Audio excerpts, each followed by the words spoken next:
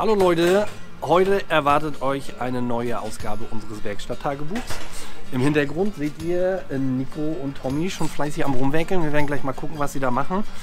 Natürlich werden auch wieder ein paar Karosseriearbeiten dabei sein. Wir werden mit unserem neuen Kollegen Mantas reden und den Projektfortschritt bei seinem T3-Projekt uns anschauen.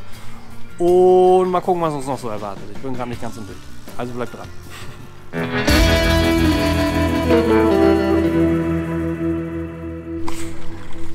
Okay, wir gehen mal gleich rein in das Projekt von Brigitte und Viktor. Der Bus ist diese Woche bei uns angeliefert worden und hat natürlich all unsere Checks durchlaufen und wir sind mit beiden dann so verblieben, dass wir erstmal den Fokus auf die Technik legen und auf HU-Mängel, die eventuell auftreten. Deswegen werden wir diese Woche den Bus einmal vorstellen. Oder haben wir, glaube ich, schon. Haben wir den Bus schon vorgestellt, Nico? Zur HU? Nee, nächste Woche. Nächste Woche erst. Und mal gucken, welche Mängel da vorhanden sind, damit die beseitigt werden können. Karosserie ist erstmal Prio B, also Karosserie im Sinne von Restaurierung. Wenn jetzt an der Karosserie was gemacht werden würde oder gemacht werden muss, dann würde es sich halt um die Beseitigung von HU-Mängeln handeln. Genau. Und ihr beide, was macht ihr da gerade? Holt uns mal kurz noch ein bisschen ab. Ja, wir wollen die Stehbolzen hier rausholen, die sind abgerissen. Ne, da ist ja der Auspuff angeschraubt. Ja. Und da reißen gerne mal die Stehbolzen ab, weil die festgammeln. Mhm. Und jetzt habe ich mir den lieben Tomi geholt. Ja. Weil der kann gut schweißen. Mhm. Und ich kann gut Muttern halten. Und wir gucken uns jetzt mal an, was ihr macht. Beschreib mal, Tomi, was liegt jetzt an? Was machst du? Ja, genau. Also der ist ja jetzt fast plan abgerissen. Aha. Jetzt setze ich hier erstmal ein paar Schweißpunkte drauf, damit es erstens ein bisschen wärmer wird schon mal. Ja. Und dass ich mehr habe, um die Mutter gleich festzuschweißen. Und dann schweißt du die Mutter mal an. Und hoffen, dass es beim ersten Mal klappt. Ansonsten wären es ein paar mehr Versuche. Schöner Spannungsbogen. Ich bin gespannt. Und wenn alle Stricke reißen, werden wir ausbohren müssen. Ja, dann Feuer frei. Augen zu und durch.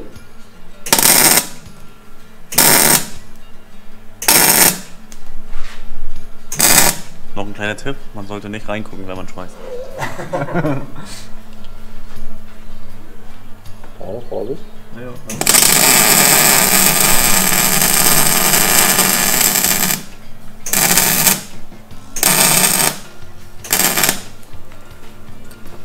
So. War warm. Ja, das soll ja schön warm werden. Ja. Warten wir kurz. Und wie zufrieden bist du mit deiner bisherigen Performance? Was glaubst du, klappt es oder klappt es nicht? Ja, in der Regel klappt es nicht beim ersten Mal. Aber vielleicht haben wir ja Glück. Ja, bin positiv gestimmt.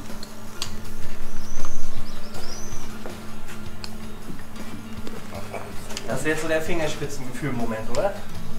Ja, also eigentlich, man denkt manchmal es geht, aber dann reißt er trotzdem ab. Ja, so wie jetzt.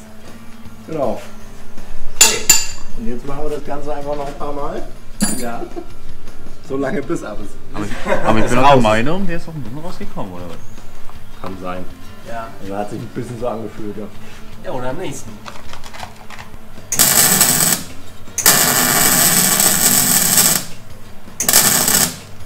Nico, da hast du es ganz schön schlau gemacht hier mit deinem Sicht- und Schweißspritzschutz, den du hier eingehangen hast. Ne? Ja, das habe ich mit Absicht gemacht. Erinnert mich aber auch so ein bisschen an das Schürzchen von Tarzan.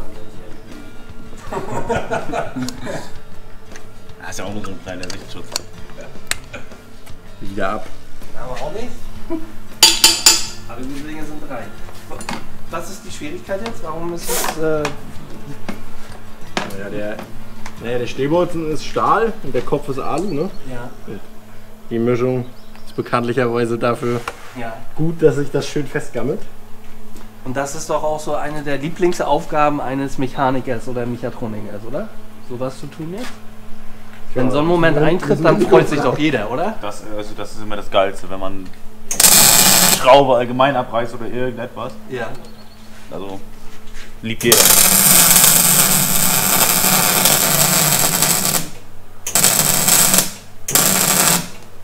Aber das passiert nicht zum ersten Mal bei den alten Autos hier. Nee. Nö, das ist auch normal, dass das passiert. Ne? Also das ist halt schwer absehbar. Deswegen ist das Mehraufwand, der dann auch entsteht. Und eigentlich finde ich es auch ganz cool, dass wir das mal festhalten können und zeigen können, dass sowas während der Reparatur dann auch einfach gang und gäbe ist bei diesen älteren Fahrzeugen. Das ist auch nicht der einzige an dem Motor hier. Ja. Also das musst du auf der anderen Seite musst du es auch noch machen nachher, ne? Ja, vier Stück sind, glaube ich. Also hier auf der anderen Seite sind sie zum Glück raus. Ja. Auf der Seite sind es 1, 2, 3 Stück. Ja. Und ihr habt das große Glück, live dabei sein zu können, bis wir alle 4 durchgezogen haben.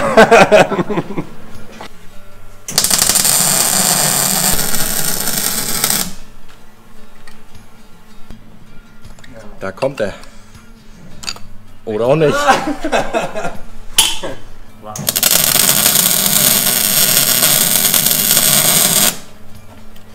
Nö. Ja, ich hab deine Zange ein bisschen mit angeschweißt.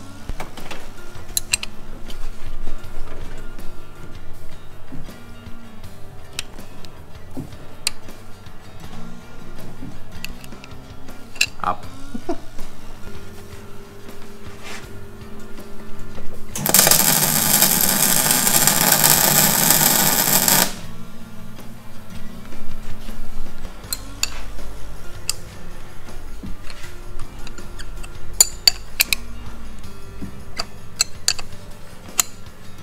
Können wir mal meinen Ratschenschlüssel rausdrehen? Oder?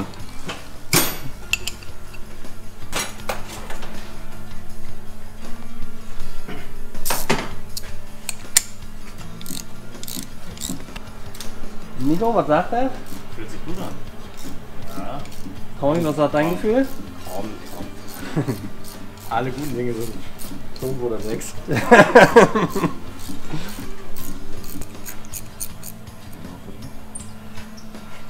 Mit der Hand.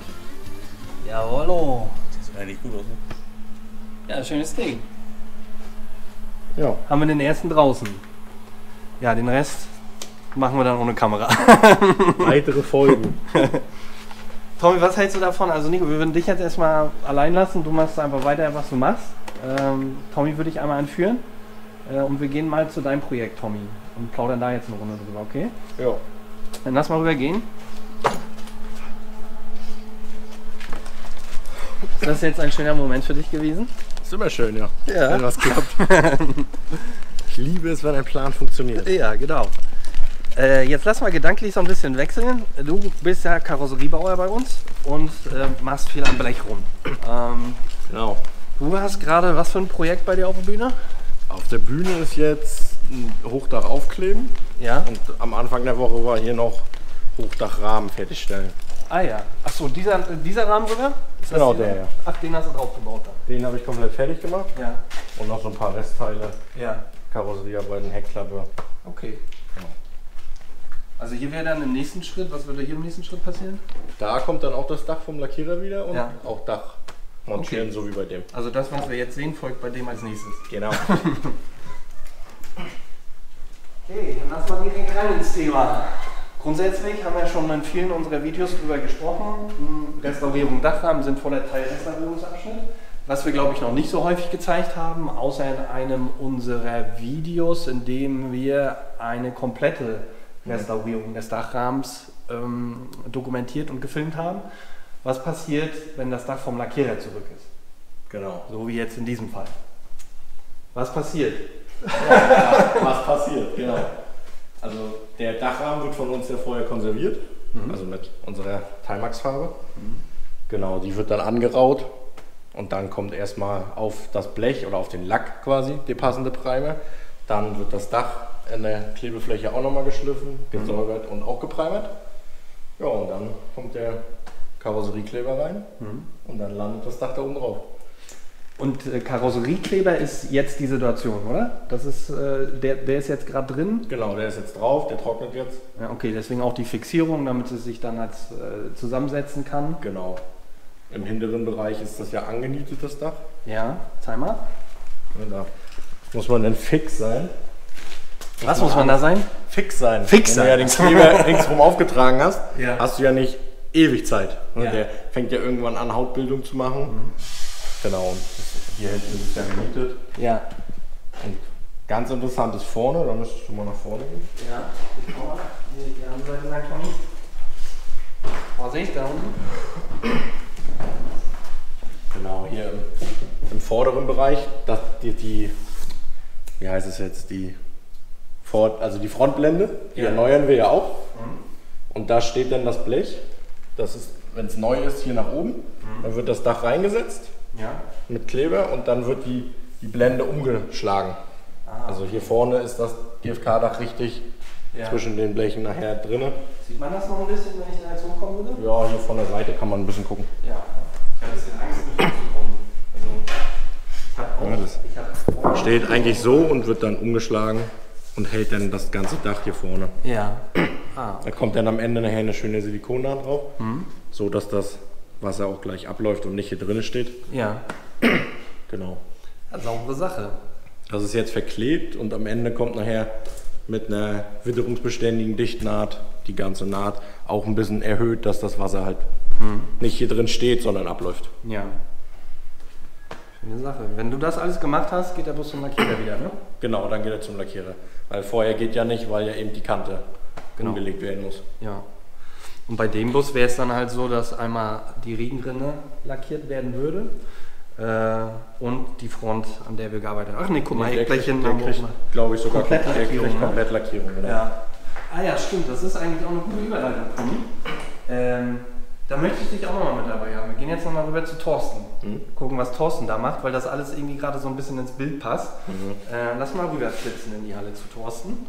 Und da ist jetzt ja ein Bus, der ähnlich aussieht wie dieser hier, auf alle Fälle auch rot ist. Camper ist, original ist, bei dem wir auch schon Karosseriearbeiten umgesetzt haben.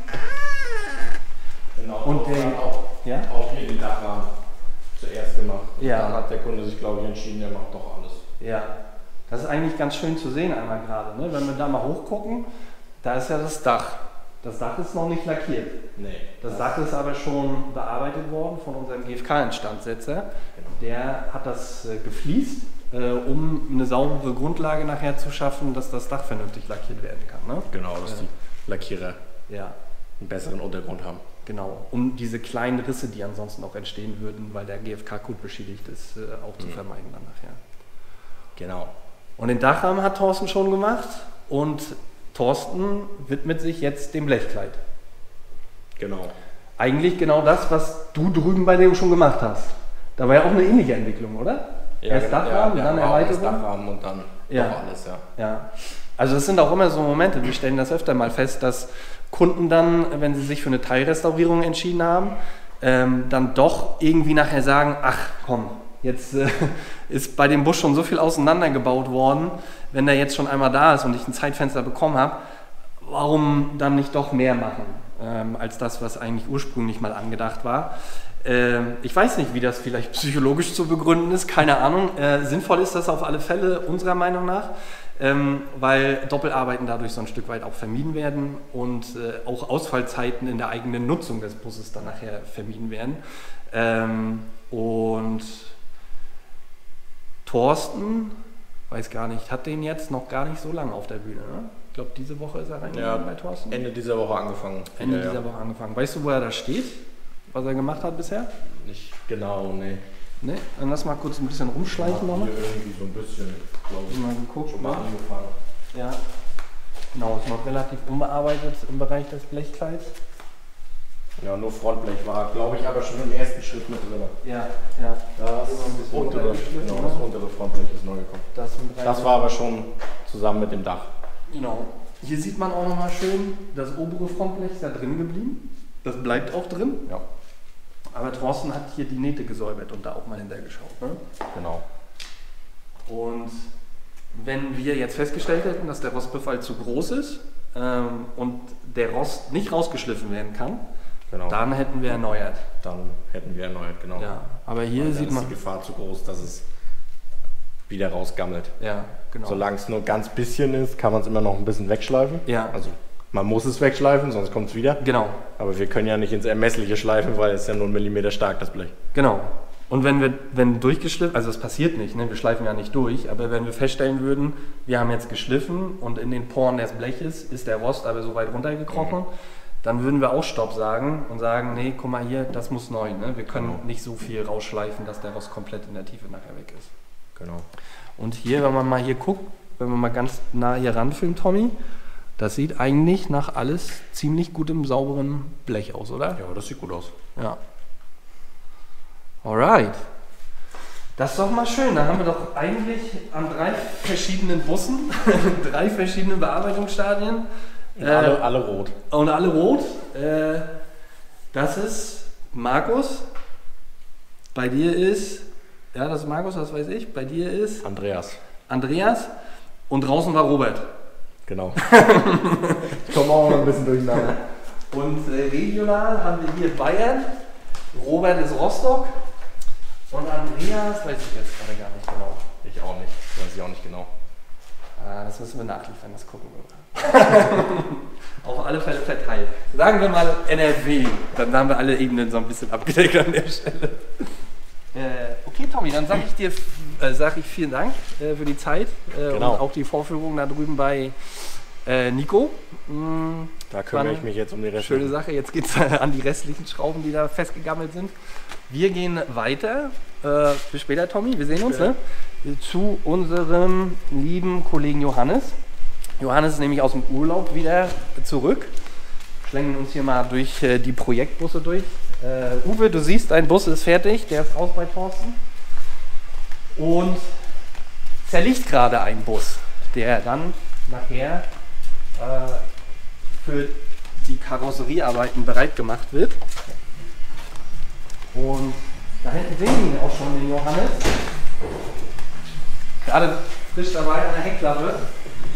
Johannes, wir machen das heute mal anders. Normalerweise kriegst du ja ein Mikro jetzt. Wir nehmen jetzt immer den Puschel. Ach, die Musik müssen wir dann einmal kurz leiser machen. Das wäre ganz gut.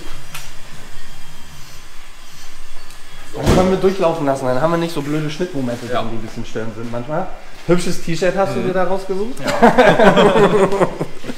Lange Suche meine Größe gefunden. Wie war dein Urlaub? Ja, sehr schön. Ja. Schönes Wetter gehabt. Ja. Die erste Woche zumindest. Ja, war ein bisschen durchwachsen. Da war ein bisschen auswärts, aber natürlich, da war es richtig warm. Spanien, Südfrankreich und Italien die Region. Ja. Und die zweite Woche hatten wir das norddeutsche Schmuddelwetter. Wechselwetter. Ja. Naja. Hat viel geregnet in letzter Zeit, ist ein bisschen nervig. Aber es hat auch was Gutes. Ne? Ja. Also davor viel Hitze, viel Trockenheit und jetzt mal wieder ein bisschen Feuchtigkeit für Böden, Wälder und sonstige Naturteilnehmer. Gerne nachts und tagsüber Sonne. Ja, das wäre natürlich schön. Ja. Okay, lass mal in das Projekt kommen, was du hier gerade hast. Wir haben ja hier einen T4 Syncro. Ein T4 Syncro, der schon mal bei uns war, bei dem wir die Technik repariert haben. Und bei dem du, glaube ich, auch in einem unserer Werkstatt-Tagebücher, ist schon eine Weile her jetzt, eine Standheizung eingebaut hast, die du mal gezeigt hast. Und der Bus ist jetzt wieder bei uns, weil jetzt der Fokus ansteht, die Karosserie zu machen. Und so ein bisschen Hintergrundstory zu dem Bus ist ja die, dass die Kunden durchaus ein bisschen mehr auch in der Wildnis unterwegs sind. Jetzt nicht in den Untiefen der Wildnis, aber schon auch so, dass die eine oder andere Untiefe auch mal mitgenommen wird. Genau, da wird halt der Syncro als das genutzt, wofür er gemacht worden ist. Ja, also richtig rein in den Einsatz. Und das ist ein ehemaliges Fahrzeug der Polizei oder Bundeswehr, ich weiß nicht mehr ganz genau. Ich glaube Polizei-Hundestaffel. Ja. Weil vorne sind noch irgendwie Schalter zu sehen mit Abluftbox, Ablüfter für Hundebox oder sowas. Also ja. Und wir zerlegen den jetzt ja gerade außen. Innen ist er vom Kunden schon zerlegt worden. Genau. Da ist der Großteil der Innenausstattung raus, bis auf die Bodenplatte, die ist noch drin. Und du bist relativ weit fortgeschritten auch schon, wenn ich das sehe. Hast außen recht viel schon abgebaut, ne? Außen ist jetzt fast alles fertig. Ja. Wollen wir mal rumschleichen, mal gucken? Können wir mal rumgucken, genau. Hier hinten hast du die Stoßstange. Genau. Stoßstange ist ab. Rückleuchten. Ja. Und wie man sieht er gar nicht so schlecht aus. Ja. Man kann halt nur ein bisschen Rückstände erkennen von so ein bisschen getrocknetem Sand auf der Erde. Das heißt, der ist schon auch mal in die Gewässer gefahren, wo, glaube ich, bis hier dann das Wasser stand. Ja. Und wir sehen hier so ein bisschen, ne? Rostverfall. Unter der Dichtung ein bisschen umlaufend, aber alles noch im Rahmen. Ja, jetzt nicht hammerkrass, ne, an der Stelle, das ist schon. Aber auch wenn wir hier mal reingucken, wenn man da reinguckt, wir auch ein Stück weit Rost, ne?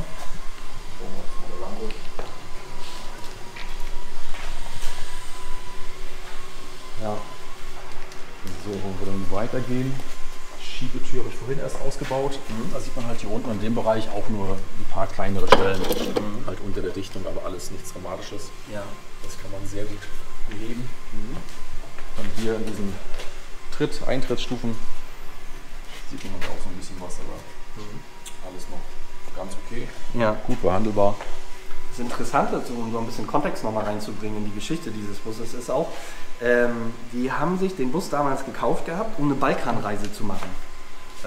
Und bevor sie diese Balkanreise dann gemacht haben, haben sie den Bus umlackieren lassen. Von Polizeifarbe hin zu dieser weißen Farbe. Und die Lackierung ist so semi-optimal und gefällt den Kunden auch nicht. Ja. Das ist eigentlich so ein mit großer Aufhänger, weshalb der Bus jetzt auch dann von uns zerlegt wird. Und weil der Zustand an sich, der ist wirklich noch relativ gut. Ne? Theoretisch, wenn man jetzt sagen würde, die Farbe gefällt uns super, kann man den auch erstmal nochmal fahren. Das ist schon okay. Weil wir sehen hier auch, ne, der Bereich. Das ist eigentlich ein sehr T4-typischer Bereich für Rost. Ja. Also teilweise sind die hier schon richtig durchgegammelt und hier sieht man halt nichts. Ja. Und da habe ich auch noch gute Vorher- und Nachher-Vergleiche. Ja. Also hier stand wirklich bis hier oben hin schon so ein Biotop aus zersetzten Blättern und sonstiger Biomasse mit 3 so kleinen grünen Sprösslingen. Biomasse ist also dafür, dass es so aussah. Energieträger. Genau. Ist halt das Blechkleid hier top, ne, in dem Bereich, komischerweise. Aber dafür ist halt der Frontscheibenrahmen umso schlimmer. Ja. Also hier ist richtig was zu machen. Da müsste man auch, glaube ich, erst noch mal ein bisschen Probe schleifen, um genau zu sehen, wie tief das wirklich geht. Aber der muss auf jeden Fall gemacht werden, gründlich. Ja. Genau. Du sagtest vorhin, der ist wahrscheinlich schon mal gemacht worden irgendwann. Der ist auf jeden Fall schon mal gemacht worden, weil die Dichtnähte halt nicht so aussahen, wie sie eigentlich ab Werk aussehen. Ja. Weil vor allem im Open-Bereich sieht man, das ist auch viel über den Rand hinaus geschmiert, nicht ganz gleichmäßig aufgetragen. Und wahrscheinlich wurde damals dann halt nicht gut grundiert oder beim Entfernen der alten Dichtmasse so ein bisschen der Lack beschädigt. Ja. Das ist halt dann umso mehr als reingerostet ist. Ja. Man sieht auch, der Rost, der zieht sich hier eigentlich einmal komplett um den Dachrahmen herum. Ne? Fensterrahmen, nicht Dachrahmen. Genau. Dachrahmen war eben bei Tomi. Ja. Ja, hier auch wieder die andere Seite, auch alles in Ordnung. Der Kotflügelbereich. Ist verrückt, oder? Das ist eigenartig, ja. Warum gerade der so gut aussieht. Dann können wir auch noch mal gleich hochfahren. Ja, mach mal. Soll ich mal machen? Genau. Kannst du noch was erzählen? Ich guck mal, dass die Türen alle frei sind. Ja. Geht los? Ja. Nee, das wird ja auch. Test nach unten hinten wir jetzt einmal an, nicht dass du die wunderst, ne? Ja. Test nach unten hinten wir jetzt einmal an, ob die Bühne auch funktioniert. Ob nichts drunter liegt. Was denkst du, wie lange ist der noch drin bei dir jetzt, der Bus? Ja, eigentlich nur noch heute. Nur noch heute? Also ich muss eigentlich jetzt nur noch alles zusammenpacken, verstauen und dann dokumentieren. Ja. Genau. Dokumentieren, da sprichst du was an. Was machst du denn? Halt, was denn alles aufgefallen ist, was erneuert werden muss oder wo halt, wie jetzt der Frontscheibenbereich, wo es sehr extrem rostig war, gibt halt eine Nachkalkulation und sowas wird alles dokumentiert und dann quasi weitergegeben an die Karosserie, dass da eben doch mehr gemacht werden muss als ursprünglich geplant. Ja. Solche Sachen halt. Ja. Das heißt, du suchst dir für die Zeit dann auch erstmal einen Büroarbeitsplatz. Genau. Und da Lia auch gerade nicht da ist, ja, aber nächste Woche wieder da ist, dann liegt hier wieder ein anderer Winter. Sie hat schön 2 große Bildschirme nebeneinander, dann macht sie das richtig gut. Ja. Das werde ich dann nutzen. Ja. Ja. Untenrum wird er ja nicht zerlegt, ne? Genau. Der bleibt ja so wie er bleibt so. Ja. Halt nur kleine Stellen werden so ein bisschen ausgebessert wie hier hinten. Wenn man hier mal guckt, aber hier ist auch nicht viel, das ist eigentlich schon fast alles. Hier halt die Kante, die ein bisschen rostig ist. Ansonsten sieht man hier noch die alte Farbe durch, so bläulich. Ja. Und überall, ich meine, hier ist überall eine dicke Schicht jetzt drauf von getrocknetem Sand, Erde, wie auch immer. Aber überall, wo ich halt ein bisschen geguckt habe, was da unter wirklich ist, sieht man wirklich nichts. Ne? Also es ist wirklich gut. Also, ja, ist doch schön. Ist doch eine gute Sache. Ja, auf jeden Fall. Das sein. Ja. Also wirklich gut auch, ne? Genau. Ja. Und deswegen kann er auch so bleiben. Untenrum. Ja. Weißt du, was du danach machst? Nee. Nee. Okay. Habe ich jetzt noch keinen. Ich auch nicht. Noch keine Info. Wird sich zeigen, wird sich bestimmt was finden. Ja, auf alle Fälle. Ja. Okay, vielen Dank Johannes für die Zeit und die kleine Führung. Wir gehen einmal weiter zu unserem Kollegen Mantas. Der hat große Fortschritte erzielt bei seinem T3-Projekt. Kommt mal mit. Ja, ist ja schon gut zu hören. Ja, ne? Der will da ordentlich am Machen. Mantas wird uns auch ein bisschen was zur Konservierung zeigen und mitnehmen und erzählen. Und ja, ein bisschen mehr ist genau. Aber raus, also machst du viel Job. Mantas? Jawohl. Geht los, Kamera läuft schon. Ja. Und wir müssen einmal die Musik ein bisschen ausmachen. Machen wir hier Pause, ne? Ja, okay. Ist das Balkan-Mix oder? Ja, egal, das ist alles. Alles zusammen. Ja. Mantas, erzähl mal, wo bist du denn gerade bei? Jetzt Oder warte mal, lass mal anders anfangen. Entschuldigung, da habe ich ein bisschen durcheinander gesorgt. Wir haben ja beim letzten Mal, damit wir einfach die Zuschauer ein bisschen abholen, über die Seite gesprochen. Ne? Und du warst bei den Anpassungsarbeiten der Seitenwand. Ne? Und da ist jetzt ja einiges passiert. Zeig mal so ein bisschen. Okay, diese Seite, wir sagen rechte Seite, wir hört alles.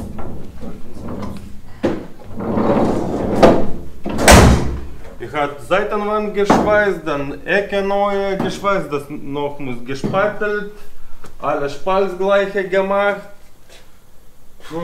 Schiene erneuert, okay, was noch?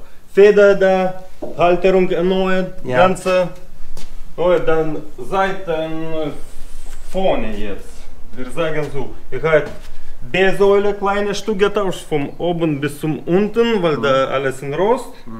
Dann auch von vorne, wir gucken so. Das auch war halb getauscht. Unten Stufe, nur kleine Stück. Aber das war geschweißt, zugemacht. Ja. Die ganze Teile, weil das war ohne Rost richtiger guter Stand. Ja, Teilersatz haben wir da gemacht, ne? Ja. Okay, jetzt gehen bis zum vorne. Vorne, was ich hat vorne gemacht, ich wollte gerade gucken. Okay, das ist unsere vorne. Ich habe alles nehmen drauf. Gestern hat neue Teile gekommen. Gerade, das muss kommen. Das ist jetzt vorbereitet. Das untere Frontblech. Ja, das ist Frontblech neue. Das ist alles vorbereitet oben, aber unten das noch muss vorbereiten. Ja. Weil das muss alles verzinkt und bla bla bla anderes, wir sagen. Ja. Aber von oben das alles gemacht mit Grundierung schon jetzt. Das ist mit Inox verschweißen. Das von oben, wir sagen so fertig. Aber unten das noch muss. Ja. Okay, sag mal konkret, was musst du hier noch machen? Lüten, wir sagen so. Lüten.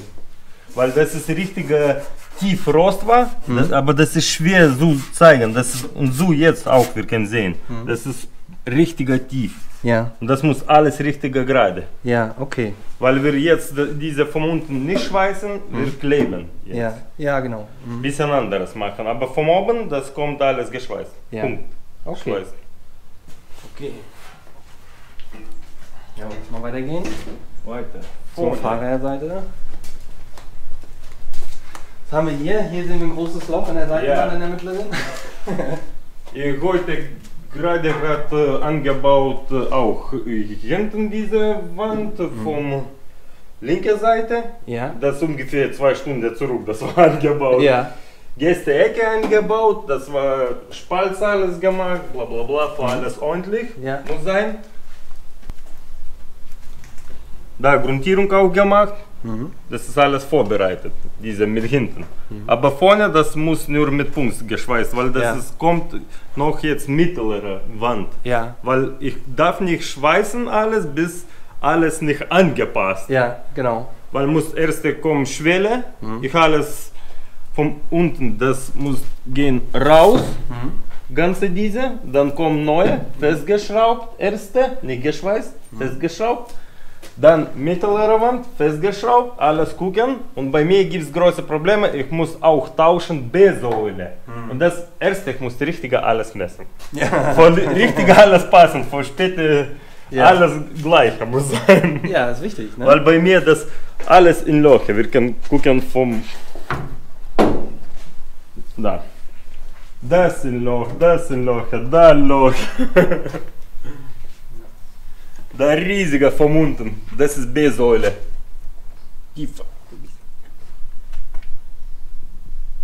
Ja, da bis zum oben alles Loch und das muss erst alles schliffen raus, abgeschnitten und vorbereiten. Sagen so. Okay. Okay, jetzt gerade ich machen so. Erzählen schnell. Ja, erzähl mal. Worum geht's jetzt? Was zeigst du jetzt? Das ist mittlere Wand. Ja. Ich vorbereiten.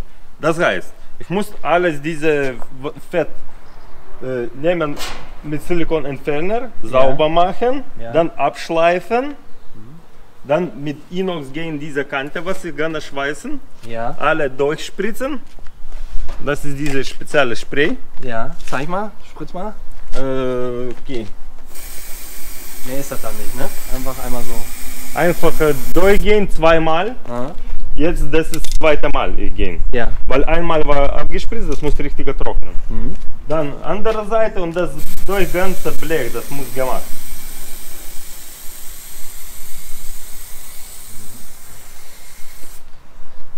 Und das machst du warum? Weil das ist schützen vom Rost und wenn ich nehme, wir sagen so normale Farbe, das verbrennen. Und diese Farbe brennt gar nichts. Ja. Das ist vom Rostschutz, wir sagen so auch. Ja, super. Das ist Schwelle von unten. Ah ja. Seitenwand. Das ist schon jetzt vorbereitet. Einmal von oben, da kommt eine Schiene. Ich habe gerade geschliffen, irgendwo liegt jetzt, aber das noch nicht fertig. Okay, wir sagen so, aber das auch. Schon alles gemacht mit Inox. Von da, von innen. Nur muss ich Seite alle auch abspritzen von beiden Seiten. Und da kommt gerade Timax. Dann ich mache alles mit Timax das bis zum Kanten. Ja. Weil Timax brennt. Ja, ja. Ich muss Abstand lassen, ungefähr 1 cm von ich verbrenne alles und streichen das Ganze. Mit Pinsel richtiger streichen oder abspritzen. Wir sagen so. Das gibt es 2 Varianten. Ja. Aber schnelles Variante mit Pinsel. Gehen so durch, dann zweite Mal mit Spritzpistole. Und fertig. Ja, sehr schön. Ja, das klingt doch gut. Das heißt, also du hast eine ganze Menge an dem Bus jetzt schon gemacht. Vieles ist schon fertig. Ja. Die linke Seite fehlt noch, der Unterboden fehlt noch. Ne? Da müssen wir noch ein bisschen was machen an der einen oder anderen Stelle. Was denkst du, wie lange bist du noch beschäftigt? Das ist ungefähr vor dieser Seite, ich denke nächste Woche ist schon fertig. Ja. Diese linke Seite, aber ich habe auch viele kleine Stellen, was ich muss auch schleifen, schneiden raus. Diese, wir sagen so, das ist von Gummi, diese Schiene. Ja. Alles das, Schraube, ganze bei mir, Tür, Klappe, alles in Loch. Ja. Ich habe noch genug Arbeit, noch ein bisschen zu so. Ja. Noch bescheuert. Viel Arbeit. Und das ist so von unten Schwelle Teile siehst. Das ist vorbereitet, abgeschliffen alles, Rost. Das kommt drauf Timax, Max von dieser Seite und da von oben Inox. Und dann wir machen so, wenn beide gespritzt mit Inox, das kommt da drauf und das geschweißt. Und da muss immer da Inox und da sein Inox, zweimal. Ja. Und dann alles fertig, wir sagen so. Ja, Korrosionsschutz für die Schweißpunkte, ne? Ja. Oder Schweißnähte dann, die wir da setzen. Ja. Aber bis das alles fertig, das muss richtig abgeschleift, Ja, das ist doch schön, Manta. abgespritzt und anderes. Ja. Okay. Oh, jetzt schon das zweite Video, was wir gedreht haben zusammen. Ja, das ist unser zweites Video. Und sag mal, gefällt es dir noch bei uns? Ja, ne? Ja, gefällt, ganz gut. Ja, sehr gut. Mit Kollegen kommst klar. Ja, mit Kollegen einfach. Richtige gute Leute. Ja, ja, das denke ich Und auch. einfach arbeiten mit alle. Ja, okay. Kommst du, fragst du alles, sofort kommt, erzählen, bla bla bla. Ja. Einfach arbeiten, richtiger. Teamwork makes the dream work. Ja, Okay. Teamwork ist gut. Dann sage ich mal vielen Dank, Mantas, für die Zeit und dass du uns einmal mitgenommen hast. Ich finde übrigens auch sehr sympathisch deinen neuen Arbeitstisch. Den Ja, du mein dir, Arbeitstisch war geklaut. Tomi geklaut, mein Arbeitstisch. Ja, weil wir jetzt spielen da Dach machen, etwas. Ja, genau. Und brauchst es Bühne nutzen und mein Arbeitstisch jetzt ein bisschen anderes sein. Da waren wir eben schon, dann haben wir geguckt, aber das ist ein schön pragmatischer Ansatz, so kann es dann halt auch. Ja, weil das ist richtige gute Arbeit. Das ist meine Höhe. Ne? Du brauchst keine so stehen. Okay. Ja, warte mal, lass mich mal überlegen. Haben wir heute noch was? Wir waren bei Nico, wir waren bei Tomi, wir waren bei Johannes, wir waren bei Mantas. Ja, bei Alle. Wir sind durch. Thorsten ist freitags nieder und Matthias hat sich ein bisschen verhoben. Der hat ein bisschen Rücken. Ist aber nächste Woche wohl wieder da. Gute Besserung auf diesem Weg, Matthias. Und falls ihr Fragen habt, schreibt in die Kommentare. Denkt dran, nicht nur das Video zu liken, sondern auch unseren Kanal zu abonnieren. Damit helft ihr uns, unsere Geschichten in die Welt hinauszutragen. Und vielen Dank wie immer fürs Zuschauen. Bis demnächst. Ciao. Macht's gut. Macht's gut.